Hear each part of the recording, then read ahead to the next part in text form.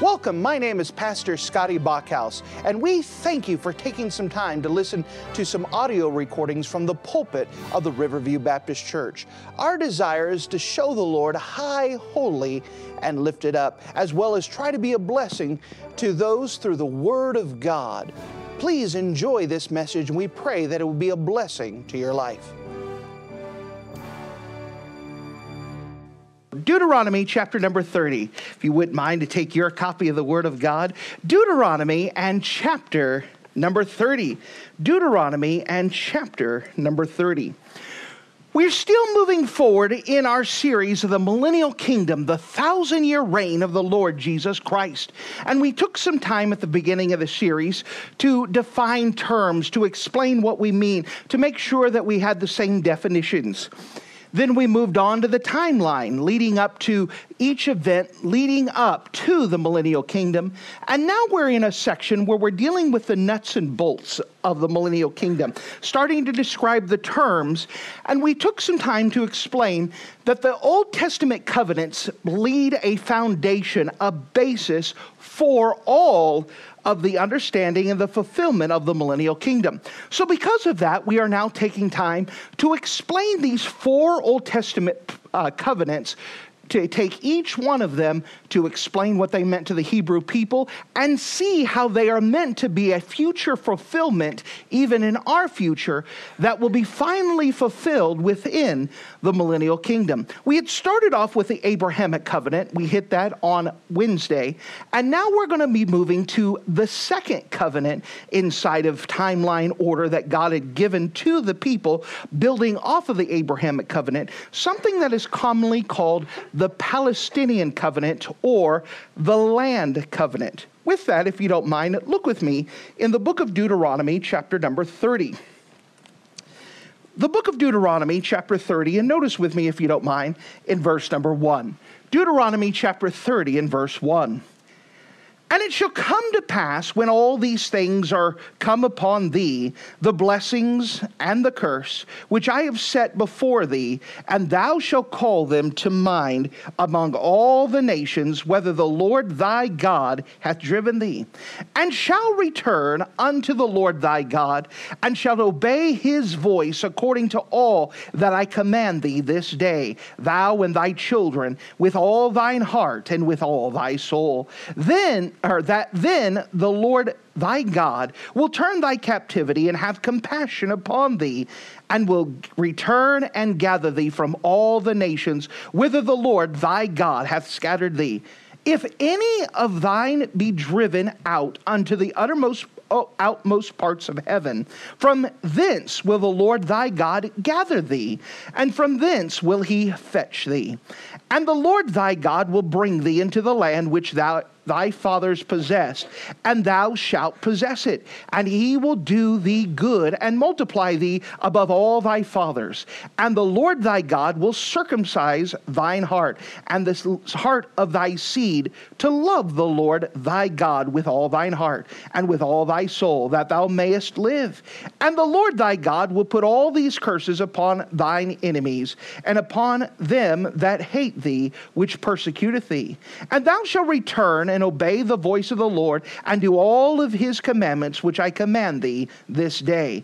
And the Lord thy God will make thee plenteous in every work of thy hand, in the fruit of thy body, in the fruit of thy cattle, and in the fruit of thy land for good. For the Lord will again rejoice over thee as he rejoiced over thy fathers, if thou shalt hearken unto the voice of the Lord thy God, to keep his commandments and his statutes, which are written in this book of the law, if thou wilt turn unto the Lord thy God with all thy heart and with all thy soul. And if you don't mind, if you're in the habit of marking things in your Bible, mark a phrase that we find in the book of Deuteronomy chapter number 30. Deuteronomy chapter 30, and notice with me in verse number 5, where it speaks about the Lord thy God will bring thee into the land. The Lord thy God will bring thee into thy land, the land. And with this, as we had mentioned before, we're going to cover what is often called the Palestinian Covenant or is sometimes called the land covenant, the promise to the Hebrew people that God would return them back to the land. If you don't mind, let's go to the Lord together and let's pray. Dear Heavenly Father, thank you so much again for you being a wonderful God. And as we come up to you today, I'm just asking that you would give us grace and that you would give us mercy, that you would help us to get understanding of this passage. And Lord, that you would put things in order, help it to be clear.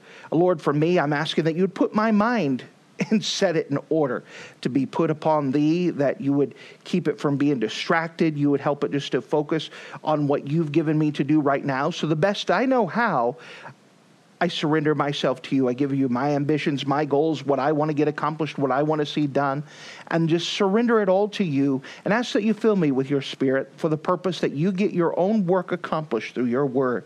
Help us to be clear, help it to be understandable, and help us to rejoice in a God who keeps all of his promises. Thank you for whom you are. And in your name we pray. Amen. Now, as we're still talking about the Millennial Kingdom, we're building from the foundation and trying to explain the purpose of the Millennial Kingdom, that the purpose of the Millennial Kingdom is to fulfill the promises God had given to the Hebrew people. Now, if we understand that the Millennial Kingdom is meant to fulfill the promises of the Hebrew people, then we at least need to have an understanding of the promises that God had given to the Hebrew people. And so as we begin to explore this idea, the first thing I want to do is show you the listing of this promise. The listing of this promise. Now, inside of the book of Deuteronomy, chapter number 30, it's in the context now where this is a covenant, a promise that God had given to the people. In fact, hold your finger here, just turn back one chapter. Notice with me the book of Deuteronomy, chapter 29. Deuteronomy, chapter 29, and notice with me verse 1, just to show the context of this. Deuteronomy 29 and verse 1. These are the words of the covenant. Remember, we explained last time that a covenant is an agreement, a promise. These are the words of the covenant which the Lord commanded Moses to make with the children of Israel in the land of Moab, beside the covenant which he had made them in Horeb. Notice as it goes down the same chapter 29 and verse number 10. Ye stand this day, all of you, before the Lord your God, your captains of your tribe, your elders, your officers, with all the men of Israel, your little ones, your wives, and the stranger that is in thy camp, from the hewer of thy wood unto the drawer of thy water, that thou shouldest enter into covenant with the Lord thy God, and into his oath, which the Lord thy God maketh with thee this day. And then it goes on. And as he begins to explore this promise, we come to chapter 30, which is in the same context, where God is giving this covenant, this promise that God is going to give the Hebrew people the land, and he's going to explain the tenets of this covenant. Now, just some more backstory, that at this time in the book of Deuteronomy, chapter 29, chapter 28, chapter 30, all of this is dealing with the time that the Israel has not gone into the land yet, but they're standing outside Jordan and they're preparing to cross over. Now, as they're preparing to cross over, they're going into a land that none of the people have ever seen before. They're also going into the land with a leader that they have never tried before. Moses is now going off the scene and has already chosen his replacement. And even though Joshua has been the right hand of Moses for 40 years, he is yet to be the total leader, the captain, the general of the armies of children of Israel on his own. And so they have an untested leader going into a land that they have never gone before. And in this, they're giving some instructions about what to do when they get into the land. Part of it in Deuteronomy chapter 28 is that all of the people are supposed to go into the land once it's been settled, and they're supposed to go into two mountains, Ebal and Gizrim. These are going to be the mountains of blessing and cursing. And what they're going to do as a visual representation is they're going to put half the people on one side of the mountain and half the people on the other side. Now, on one side, it is all green and lush as the sun is able to hit it. On the other side, because of the sun not getting to it as often, it's dry and barren without vegetation. And so it's supposed to be a visible representation that here God's going to give some promises, and if you obey them, then you're going to have the blessings and green and lush. And if you choose not to obey God's promises, you're going to be over here on barren without God's promises. And it was to be a visible representation for the people so they could get it in their mind. If you might say a picture book, they could see, okay, this is what happens if you obey God. Okay, this is what happens if you don't obey God. It was supposed to be a vivid imagery that they were to have in mind. And so chapter 28 gives them this blessings and curses and what they're supposed to do. Chapter 29 goes up and gives them some more preparatory work. And then in chapter number 30, they give this covenant of the promises that God has given to the people concerning the land. And as we look at the promises back in Deuteronomy chapter 30, there are going to be several different points going up to this completion of the promises. The first promise is to gather the scattered Israelites in the world. The first part, the first tenet, the first idea of this promise is that they were to gather, God was going to gather all the scattered Israelites in the world. Notice with me back in Deuteronomy 30 and verse 1. Deuteronomy 30 and verse 1. And it shall come to pass, when all these things were come upon thee, the blessing and the curse, remember we had mentioned that before, the blessing and the curse, which I have set before thee, and thou shalt call them to mind among all the nations whither the Lord thy God hath driven thee. And thou shalt return unto the Lord thy God, and shalt obey his voice, according to all that I command thee this day, thou and thy children, with all thine heart and with all thy soul. Then the Lord thy God will turn thy captivity and have compassion upon thee, and will return and gather thee from all the nations whither the Lord thy God hath scattered thee.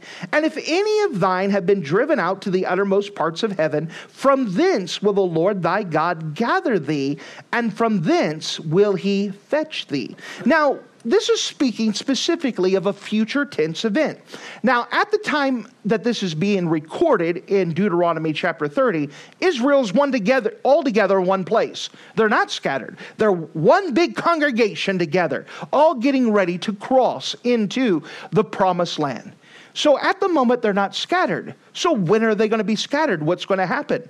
Well, we know that they are going to go into the land, and they're going to conquer the land. We have that recorded in the book of Joshua. Then in the book of Judges, the people turned away from God. There arose up another generation after Joshua that did not know the Lord thy God. And so these people grew up, and instead of following God and in following his commandments, that every man did what was right in their own eyes. And so because of this, God had to send oppressors over and over to try to get their attention, to try to get them to the place where they would have to draw back to God and answer God's to realize that they need God in the first place.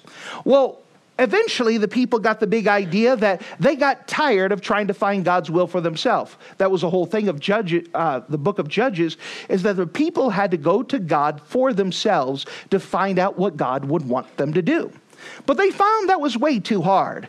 They would rather for someone to tell them what to do. That's always easier. If I could just get someone to tell me what to do. And so they wanted a king just like the rest of the nations. A king that would tell them what to do, so they didn't have to put forth the work and the effort to find God's will for themselves. And so God gave them a king after their own heart by the name of Saul. And they found out that Saul was not quite what they wanted at the very end. Then God ended up giving them a king after God's own heart by the name of King David. And King David ruled over the people fairly wisely. After King David, there came another son who ruled after him, the wisest man who had lived, Solomon. And Solomon ruled for 40 years. However, Solomon began to drift away from God, and he didn't raise his son Rehoboam correctly. So what happened is that Rehoboam made a foolish decision. And because of the foolishness of Rehoboam, the kingdom of Israel was divided into two. You had the northern kingdom of Israel and the southern kingdom of Judah. As time went on, Israel had 18 kings All 18 of those were wicked and evil. And because they decided not to follow after God, God had the Assyrian Empire come and destroy the nation of Israel in 722 BC.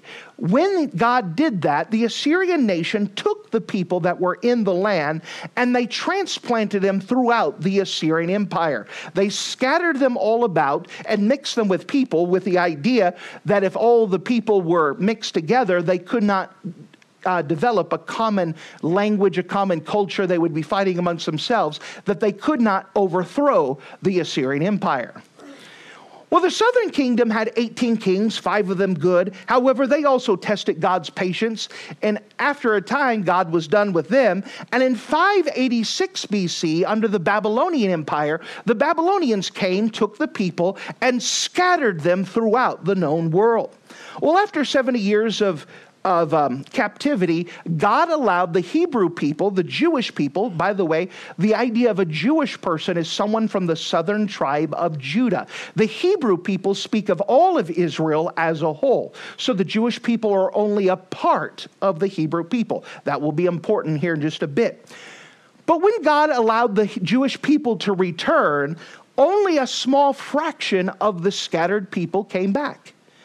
So we know that that was not the regathering of the people that God promised. God promised to bring them all back. And so a small amount came back, and they rebuilt the temple, and they rebuilt the the walls, and they began to establish Jerusalem again. Now this time is only the tribe of Judah, or the Jewish people. Well, the Jewish people began to thrive, and they began to scatter out even more. And finally, when Jesus Christ came, the Jewish people rejected Jesus Christ, and in 70 AD, the Romans came and destroyed the city of Jerusalem once again, this time wiping out the temple, wiping out the people, and scattering the Jewish people all over the world, and they are still scattered to this day. There are more Jewish people living in the state of New York than the entire country of Israel today. That they are still a scattered people. And so God is speaking about a time where he's going to gather back not just the Jewish people, but all of the scattered Hebrew people back into the land where he promised them. Now we know that this has never been accomplished. We know that Israel was reestablished as a state in 1948, but once again, the Hebrew people as a whole have never been regathered. This has not yet been fulfilled, but God has to keep his word, and we already covered that. God has to keep his word, so we know that this is a future event, that God will gather all of the scattered people and bring them once again into the land that he promised. This is the first part of the Palestinian covenant, the land covenant, is that God is going to gather the scattered Israelites around the world and bring them to this place. Notice, if you don't mind, there's a second promise, a second tenet to this promise, and that is God will restore them, the scattered people, to their own lands. He will rescatter them to their own lands. Notice with me, if you don't mind, in verse 5. And the Lord thy God will bring thee into the land which thy fathers possessed, and thou shalt possess it. And he will do good and multiply thee above thy fathers. Now we know during this time that God is going to bring back the people back to the lands, not only to the lands that they originally had, but to all of the lands that they originally were promised. When God told the Hebrew people that he was going to give them the land, he gave them the definition of their borders. They would go all the way up to the Euphrates River, that is in modern day Iraq, all the way down to the Mediterranean Sea into Egypt. It would go all the way from the Sinai Peninsula all the way up to Turkey. Do you know that when Israel finally reoccupies the land today, they only have a small little sliver? But when they come back to the land, all of this will be back to the Hebrew people, and they're going to have a big chunk of property. Imagine this, if you are pretty good with maps, think about this. One day Baghdad will be a part of Israel. One day Damascus will be a part of Israel. One day Saudi Arabia, Riyadh, Saudi Arabia will be a part of Israel. And if I have my map correct in my mind, even Istanbul, Constantinople, will be a part of Israel. That all of this land will belong to Israel. And they have never occupied the land that God had promised them. This is still a future event when they will occupy all of the territory God had promised them. This is going to be again fulfilled in the Millennium Kingdom, where God gathers all of the Hebrew people, not just the Jewish people, but all of the Hebrew people back into the land. He will bring them and let them have ownership, possession of all of the borders that he had once given to them. We notice a third tenet inside of this promise, that God will spiritually regenerate the Jews of that future time. That God will spiritually regenerate the Hebrew people of that future time. Notice with me in verse 6. And the Lord thy God will circumcise thine heart and the heart of thy seed, to love the Lord thy God with all thy heart and with all thy soul, that thou mayest live. Now we know that God is going to use future events to bring the Hebrew people back to himself. We have that recorded in a time that we often call the tribulation, the time of Jacob's trouble, the 70th week of Daniel. It has many names. But remember, the whole point of the tribulation is to bring the Hebrew people back to himself. That God is going to be working during that time period for the purpose of drawing the Hebrew people back to himself. Remember that the tribulation is going to have a lead up to a high mark called the abomination of desolations. Remember that the Antichrist is going to make an agreement with the Hebrew people to rebuild their temple.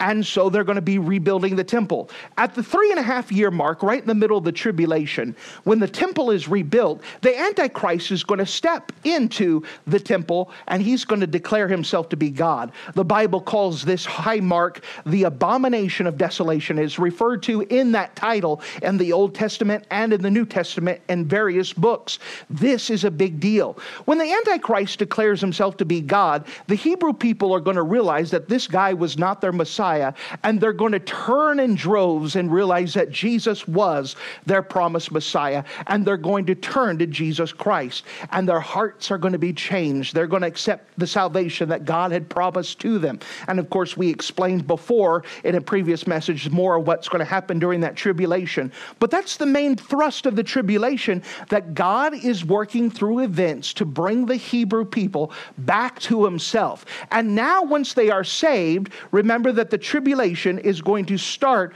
with no lost or no saved people, and the Millennial Kingdom is going to begin with no lost people. Notice, if you don't mind, in Deuteronomy 30, a fourth idea, that God promises to deal with Israel's enemies. God promises to deal with Israel's enemies. Notice with me in verse 7. And the Lord thy God will put all these curses upon thine enemies, and on them that hate thee, which persecuteth thee.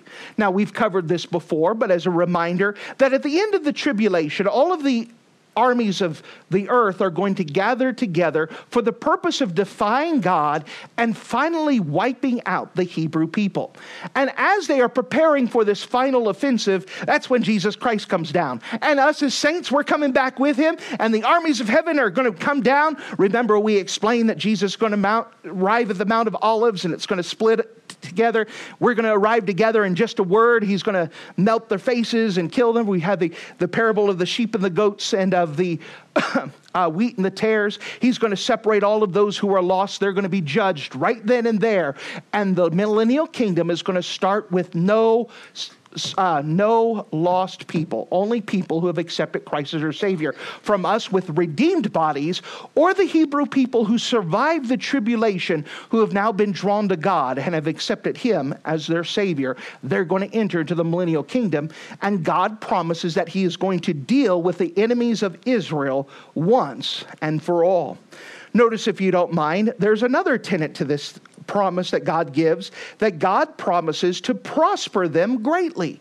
God promises to prosper them greatly. Verse number 8. And thou shalt return meaning to the land, and obey the voice of the Lord, and do all his commandments which I command thee this day. And the Lord thy God will make thee plenteous in every work of thy hand, and in the fruit of thy body, and the fruit of thy cattle, and in the fruit of thy land for good. For the Lord will again rejoice over thee for good, as he hath rejoiced over thy fathers. And in this promise that God's going to gather them back to this land, he's going to gather them from the places they've been scattered. He's going to bring them salvation. They're going to accept him as salvation. Then he is going to bring them into a place where God is going to bless them. This is going to be a place where they enjoy God's blessing, and God is going to rejoice over them. We spoke about this morning that one of the hallmarks of the Millennial Kingdom is that rejoicing. Over and over it speaks about this great rejoicing. And here God is going to rejoice once again over his special people that he has chosen and that he has kept, he has preserved, and now he has brought into this land.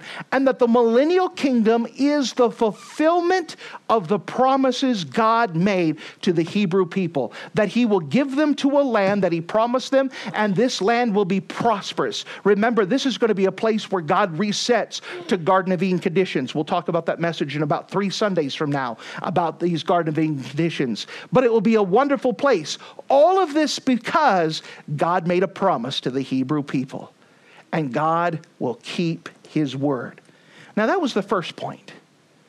Let's cover a second thing, the significance of this promise. The significance of this promise. Why is this so important? Well, we know that this covenant was specific to the literal nation of Israel. Not to a simile, not to a picture of Israel, but to the literal people of Israel. These promises include all of Israel, which would include all 12 tribes. Now, some people often refer to the other 10 tribes that are not Jewish as the lost tribes. But God knows exactly where they are. He's never lost track of them. Isn't that a wonderful thing? God never loses track of his people. Sometimes you may feel like you're all alone. Sometimes you feel like, does God even see me? I'm just in this small place. Nobody notices me. God knows where you're at. Isn't that a wonderful thing? He always knows where you're at. He keeps track. He knows where you came from. He knows where you're going, and he knows where you're currently at. And God knows where all of these 12 tribes are scattered from, and he has not forgot his promises. These promises are not to the Jewish people alone, but to the Hebrew people as a whole. These promises also obligate God to never terminate his special relationship with Israel. Now, this is a big deal, that God promised that he has to keep his word with Israel. Now, we explained this a little bit on Wednesday, that because God made a promise to the Hebrew people, and Satan knows this, he is doing everything he can to wipe out the Hebrew people. Because if there are no more Hebrew people, then God can't keep his word. But God promised he will keep them and preserve them.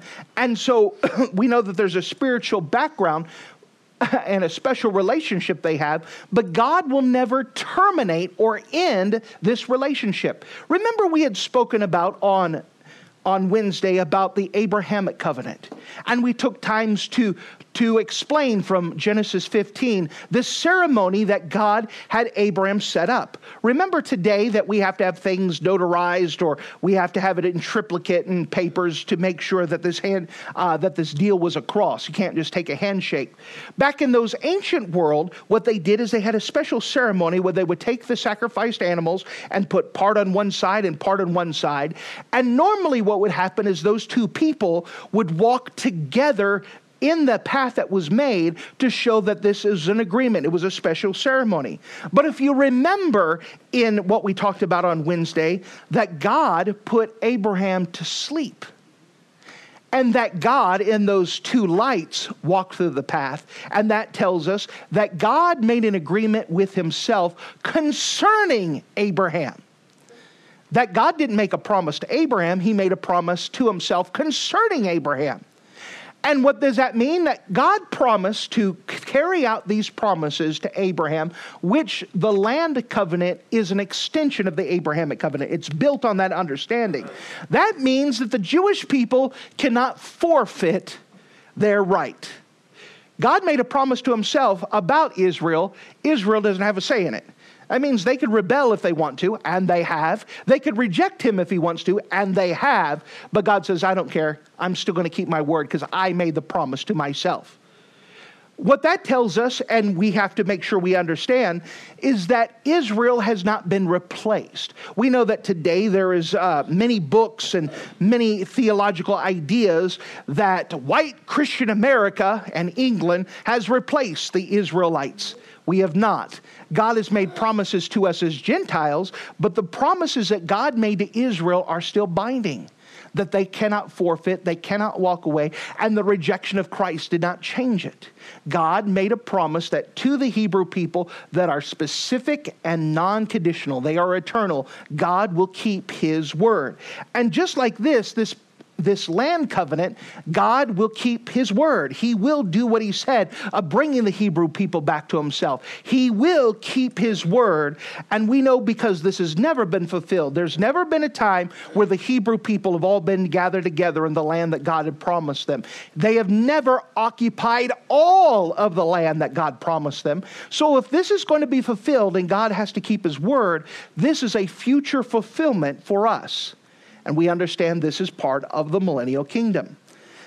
They also require Israel to survive the curses of Deuteronomy 28. What does that mean? Well, part of the curses of Deuteronomy 28 is that if they disobeyed, they would be scattered around. Has that been fulfilled? Yes. Well, if God fulfilled part of it, doesn't it make sense he's going to fulfill the other part of it? Absolutely. They guarantee Israel's personal ownership of the land. We know that there was an attempt to give Israel the land in 1948, but that was man's attempt trying to mirror God's word.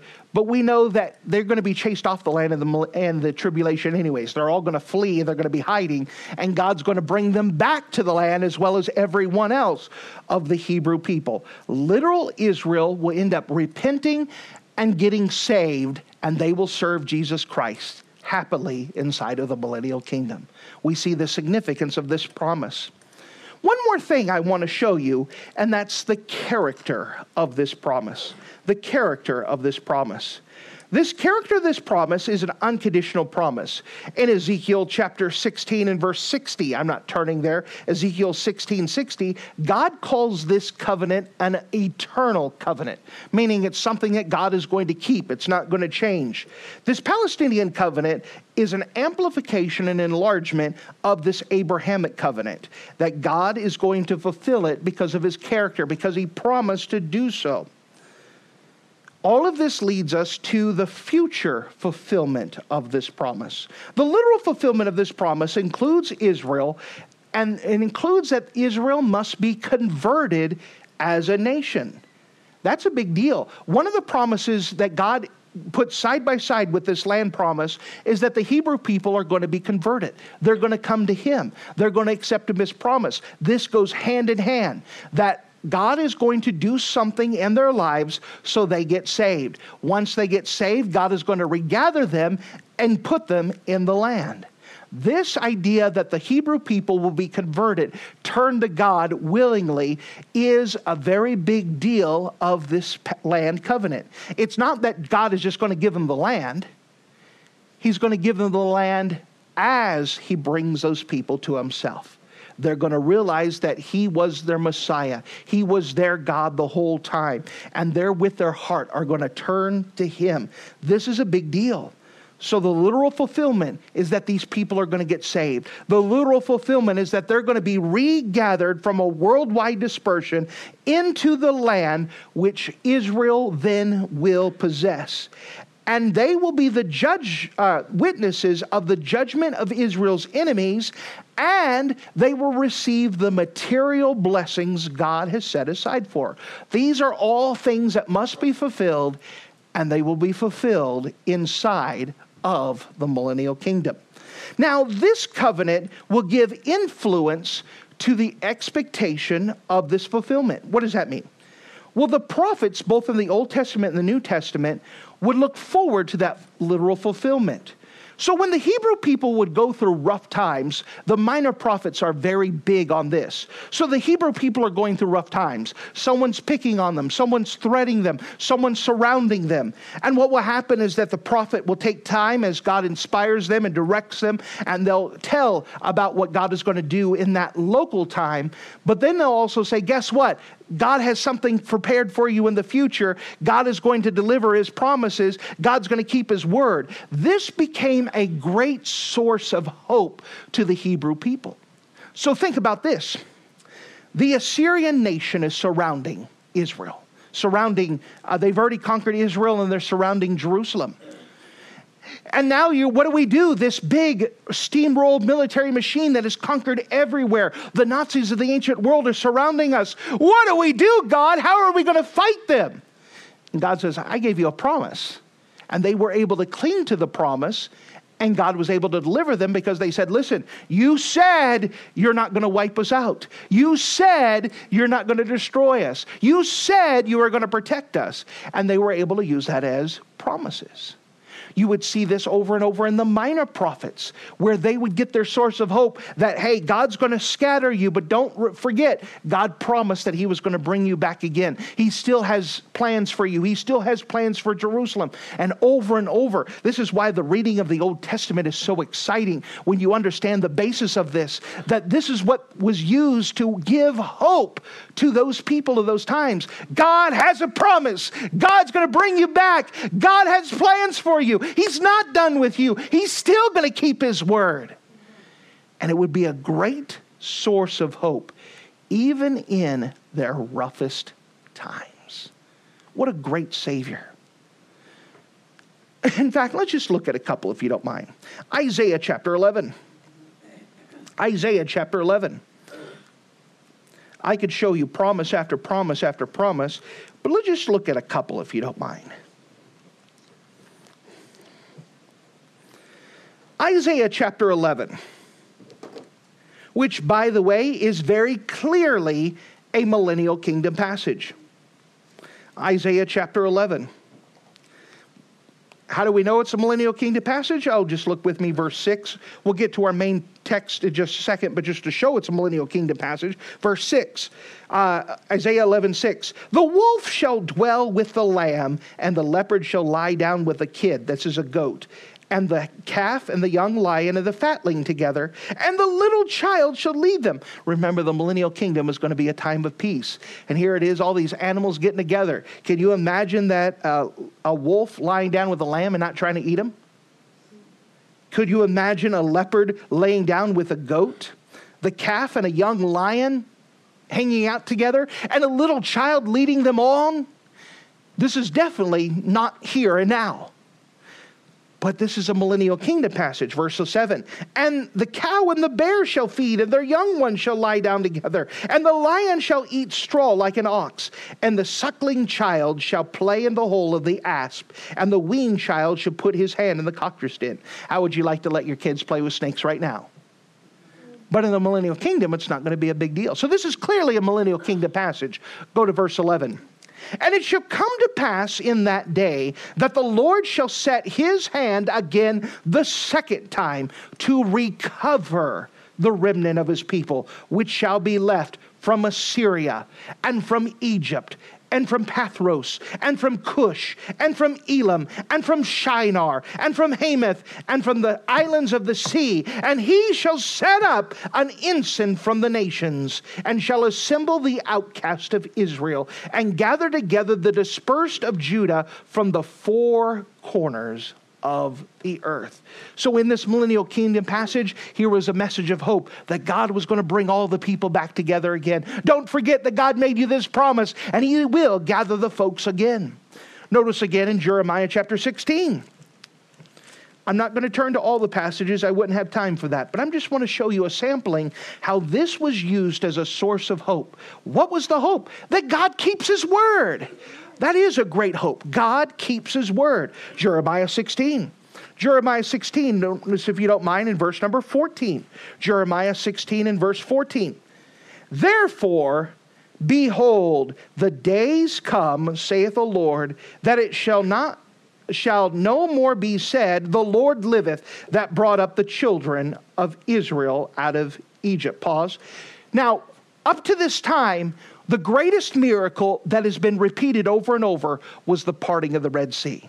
Can you imagine what a big deal that was? Remember, 2.5 million Jewish or Hebrew people are standing at this wall of water, or at this water. Pharaoh and his army are coming behind them. They are trapped. And God has Moses lift up the staff and the water parts. Now, I know that your mind may be stuck on movies and there's just this narrow pathway. But in order to get 2.5 million people across overnight, they had to walk across 3,000 abreast, 3,000 side by side. In order for that many people to cross, the water had to be parted 2.5 miles. That's a lot bigger than a narrow corridor. 2.5 miles, you couldn't even see the end of one from one. That's a big miracle. And 2.5 million people crossed on dry land. That's something that can't be explained by nature. It can't be explained by some fan experiment on a model. It was something that God had done. And it was something that the people would go to. That whenever you wanted to talk about a miracle working God, and you wanted to talk about a God who could do anything, you would go back and point to the Red Sea. Now, this is saying, hey, remember, people used to talk about the Red Sea, but God is going to do something more miraculous that people will talk about that rather than the Red Sea. What kind of event could top the Red Sea parting? What type of event could it be? Verse number 15. But the Lord liveth, that brought up the children of Israel from the land of the north, and from all the lands whither he had driven them, and I will bring them again unto their land that he gave the fathers. What event is going to top the miracle of the Red Sea crossing? When God brings all the Hebrew people back into one place, and he didn't forget a single one. Can you imagine what a miracle that would be? Now, we talk about this in our minds kind of, okay. But you understand, this is a big miracle because God has to keep track of each one of them. He has to do a miracle to bring them to himself and bring them back to the land and fulfill everything he said he was going to do. And that's going to be fulfilled in the Millennium Kingdom. And when we get to the Millennium Kingdom, we're all going to be going, wow, what a God. What a God, that he never failed on his promise. He never forgot his people, that he has wonderful things. By the way, this was a source of hope for the people, that they said, hey, God has a future promise that is going to be bigger than that Red Sea crossing. We have a big God who is currently full of power. He hasn't lost his power. He hasn't got tired. He doesn't need a nap. He hasn't run out of gas. This God is still in control, and he still has miracle powers.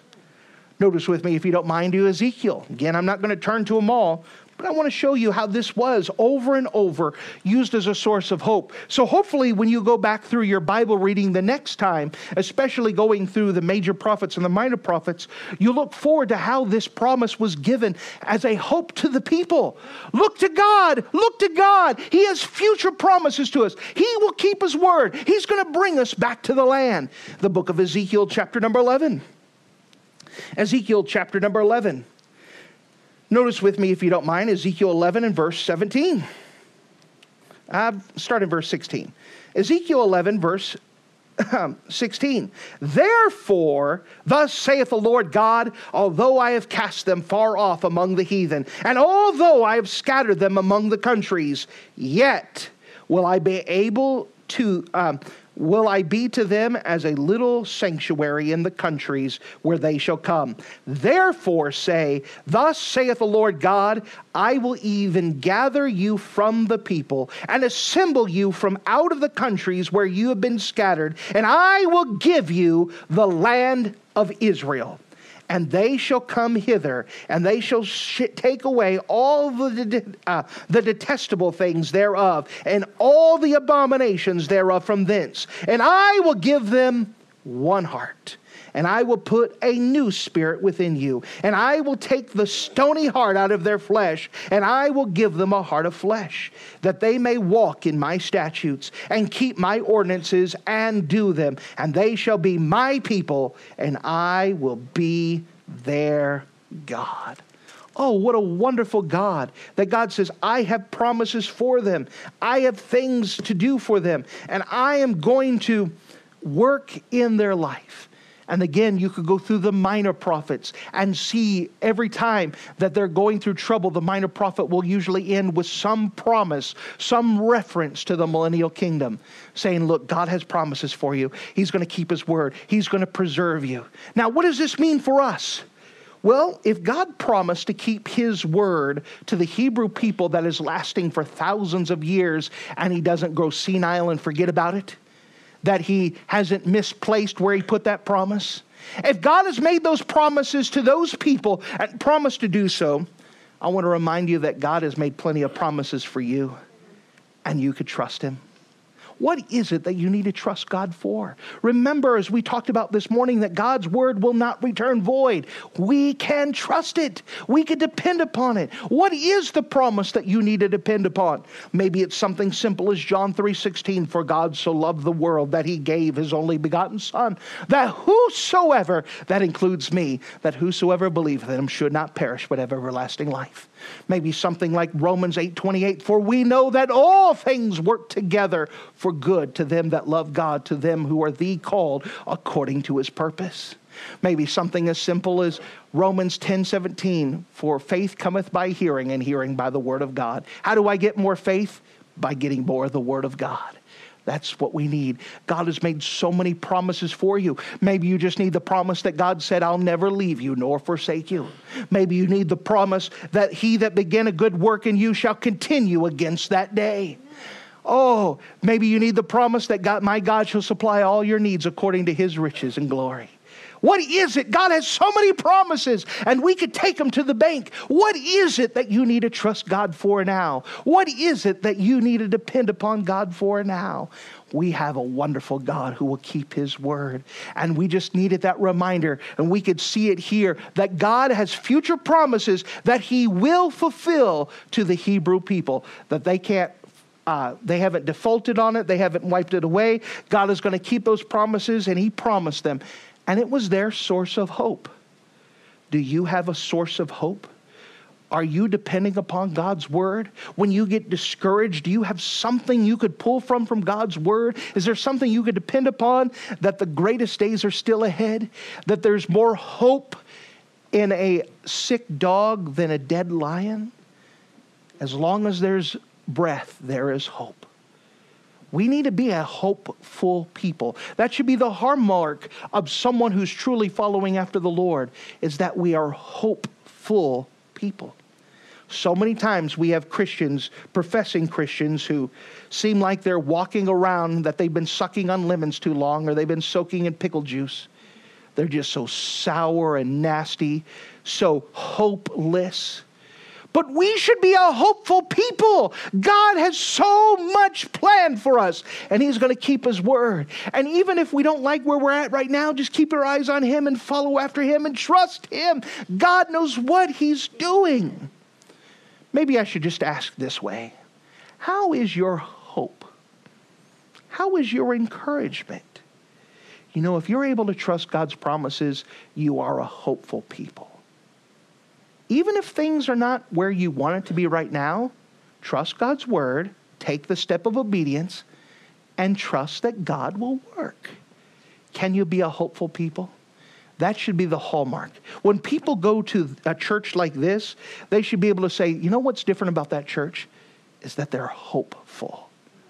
It shouldn't be, oh, let me tell you about how horrible things are. There are people who went to church today, and what they heard from the pulpit is like, well, the last days are upon us, and perilous times shall come, and men shall be lovers of their own self, and they have no hope. We should be a very hopeful people, because our God still lives, and our God keeps his word. Let's look to him, the author and finisher of our faith, the Christ of our hope. Thank you for listening to this audio message. This is Pastor Scotty Bachhaus, and I encourage you to take this information that you just received and make a specific decision to follow after the Lord. If you don't know Jesus Christ as your Savior, let me beg you to take the time to receive Jesus Christ for the forgiveness of your sins. If you are saved, I encourage you to make a decision in your life to help you get closer with the Lord. If there's anything specific we can do to be a blessing or to pray for you, we encourage you. Look us up on the internet at riverviewbc.com. Once again, that's riverviewbc.com. Or if you would prefer to call us, you could give us a call at area code 920-530-6308. Once again, that number is 920-530-6308. If there's anything we can do to be a blessing or an encouragement to you, please let us know. We would love to make ourselves available. Thank you.